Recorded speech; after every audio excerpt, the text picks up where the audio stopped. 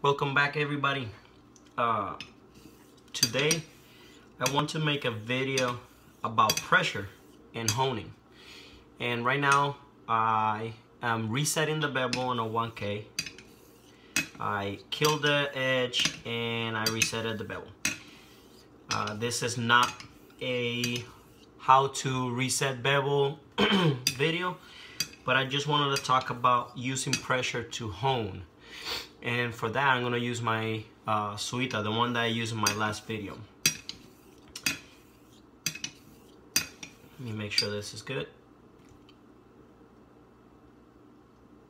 Yeah, we should be good. So, if you've seen any of my other videos, you probably heard me using or saying that when I hone, I do not use different pressures throughout my honing process. And this is true for the most part. That's how I prefer to hone, and I think is the most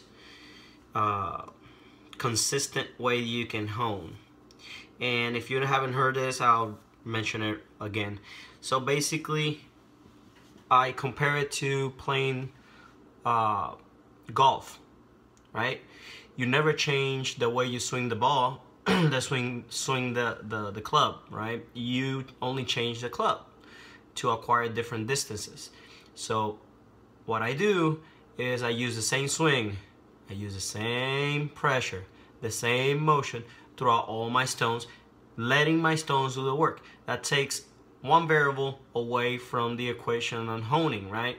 So that's how I wanted to do, or I've been doing it for a long time, because when you start honing at the beginning, you don't know what you're doing right, you don't know what you're doing wrong, and having all these different variables will definitely skew or make it harder for you to decipher what you're doing right and what you're doing wrong. So the purpose of this video is to show you one of the ways that I use pressure for honing. And what would I need to use pressure if I just told you that, you know, the golf story or playing golf way? Well, sometimes not all racers come nice and even, so sometimes you need to apply more pressure on one side than the other one to fix that. As you gain more experience, you can speed up the process by applying pressure, right? Now, when I talk about pressure, I don't talk about pressure coming down as much as pressure torquing it in this motion. And it's very important that you are careful when you do that, right? If you're applying pressure that way, and I'm exaggerating obviously, and you overpressure, what's gonna happen is you're gonna damage that stone and your edge, right? If not, you can, depending on the razor, if it is a full hollow, you can bend it. You can actually be putting a bend, making that bevel a little bit wider, especially on the early stages. Another risk that you encounter for over torquing on smaller racers is that you can flip as you go in, and if you do that, there goes your edge, right? I've done that before on smaller 4/8. It happens really easily. So be very careful with the pressure you apply. Usually I hone on pressure, that the amount of pressure that is required for that razor to be touching at all times the spine and the edge. But if you apply just a tad more pressure, you're gonna be cutting more metal. It's just like woodworking, right? You can use 1,000 grit on a piece of wood, but if you are welding on it, you're gonna leave deeper marks. And that's what we're gonna do. We're gonna leave deeper marks, and then we're gonna be shifting until we have just light pressure. And that's one way that you can use to hone with only one stone from the beginning to the end. So one hone stone, or one stone hone, sorry, is not setting the bevel all the way to finishing, but it's setting the bevel and then using one stone for low range, mid range to the end. So I haven't tried this on this stone yet. I think it's very capable, so let's do this. This video might be a little long. I hope not. But so this is what I do. I use my DMT 325 to raise up slurry.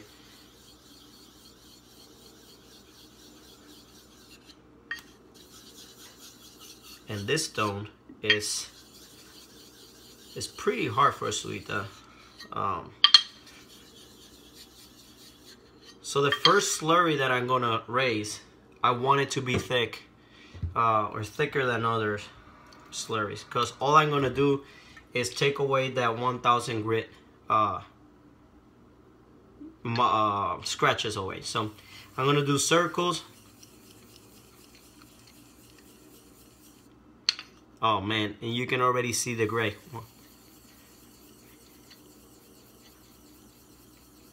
This is just me. You don't have to do circles.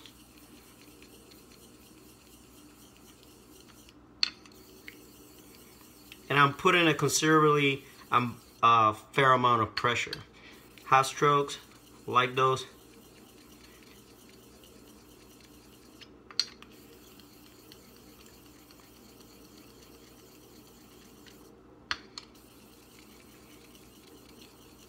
Look at that slurry already.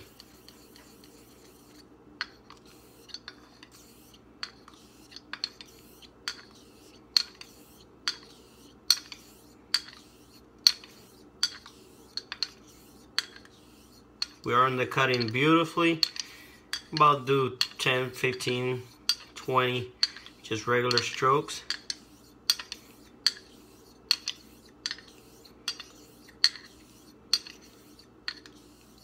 And that's the first stage.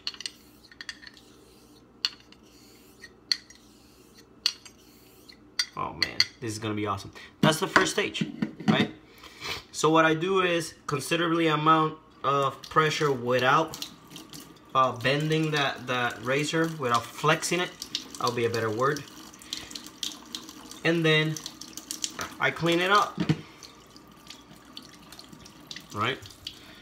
And then I go again. I'm gonna raise the slurry again. I'm gonna do this 3 times. Why 3 times? I'm gonna do heavy pressure, medium pressure, and then just the regular pressure I usually use, which is very light pressure. This one, I want the slurry just a tad diluted, more than before. I hope this angle is better. Last time the light was driving me crazy.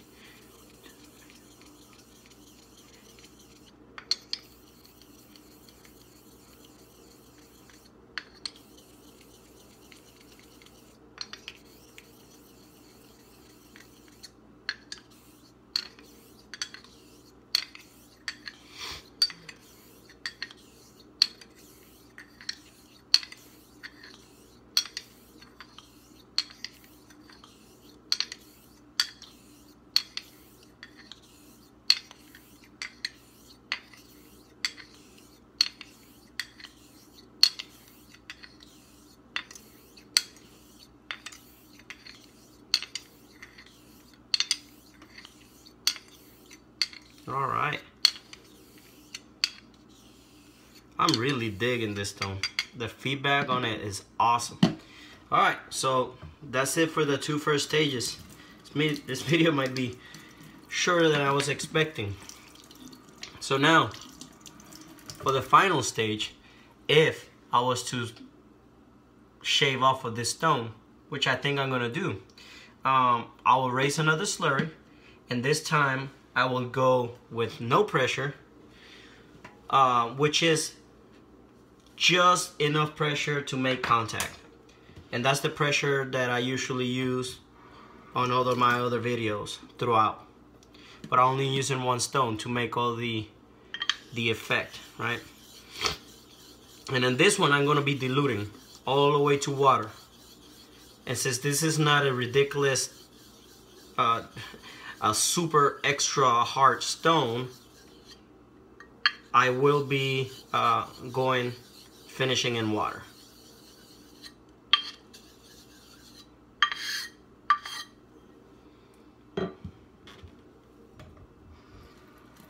Couple driplets in there. Let me erase it so you can see.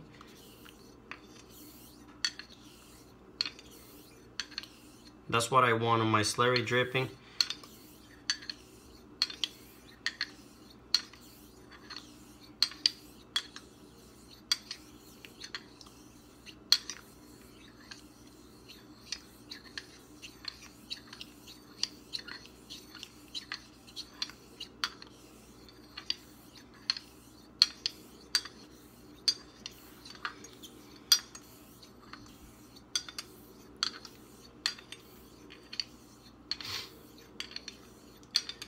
All this time, you want to make sure that you're looking at what you're doing, right? Yet it feels the same when you put the razor and you come in across, that the sound is the same, that there's no crunchies, that it's not rough in one spot. You can actually feel it. That's what I'm looking at right now. Trying to concentrate. It's kind of hard as I'm speaking, but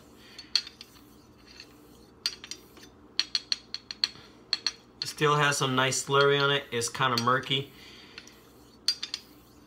I don't know how good it is in the camera, but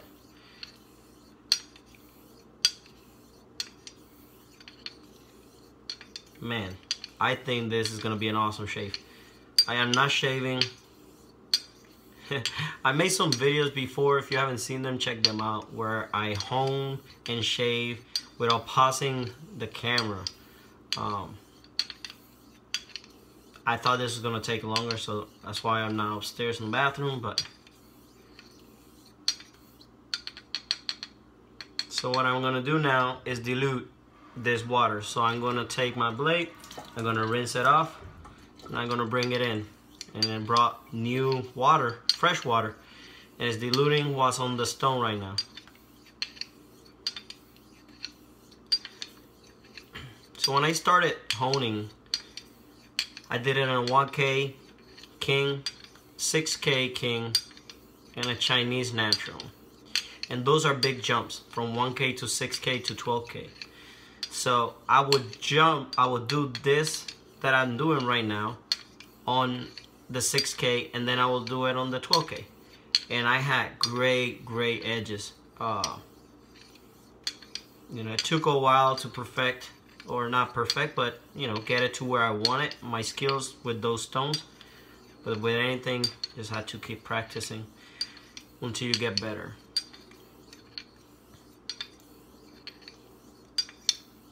Let's do that again. Rinse, bring fresh water. Right now I have very slight slurry. Let's see if I can angle it. Still mounting all the way to the top of the blade. Undercutting amazingly. Really nice.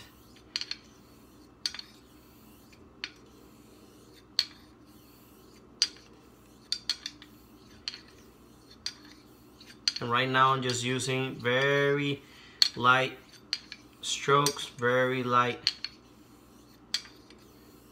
barely touching. Dilute some more.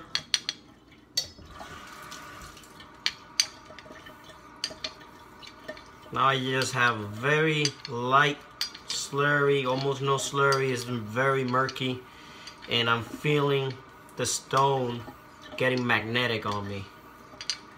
It's pulling. It's a little bit. It's not pulling as where I want it to be. Still has some slurry that acts kind of like lubricant, I guess, but.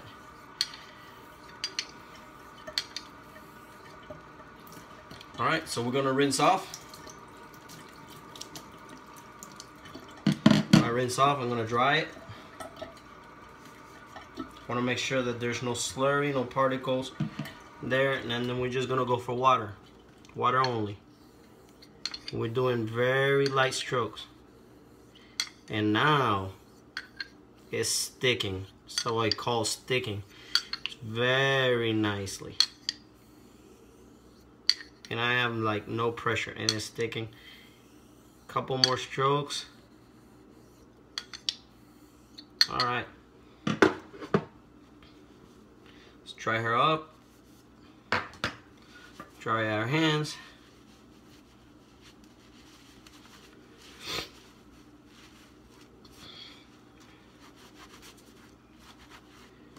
Do some stropping.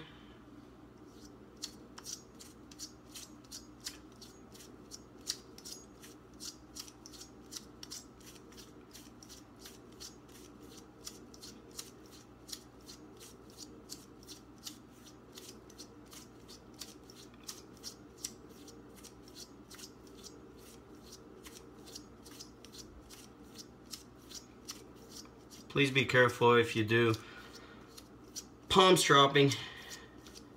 I don't think I had to tell you that. It will hurt. Finishing strokes. I like my finishing strokes to be nice and small.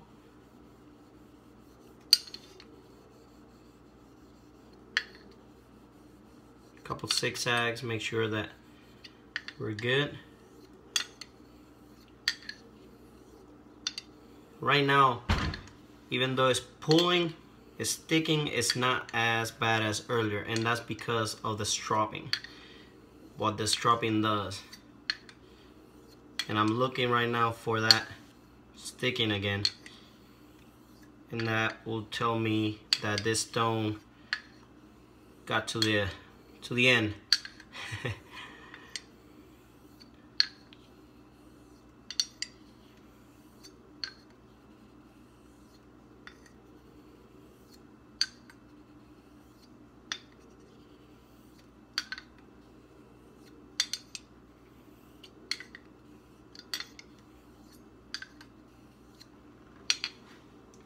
That's it, folks. Hope you enjoyed the video. That razor right there, you can believe in me or not, I'm gonna strop it and it will be in my next video, and I'm gonna shave with it. I'm gonna shave with it and see what happens. I am very confident that the edge is there. I used to do that very often with my first J-Net, which was a Suita as well, and I did it for like a year, so I know the feeling. I know how it looks when that razor is shave ready, and at least for my face and for my whiskers, that will be just shave ready, just be perfect. All right, I hope you enjoy. You guys, you guys leave comments if you want. Be nice and respectful to others. Enjoy and get honing.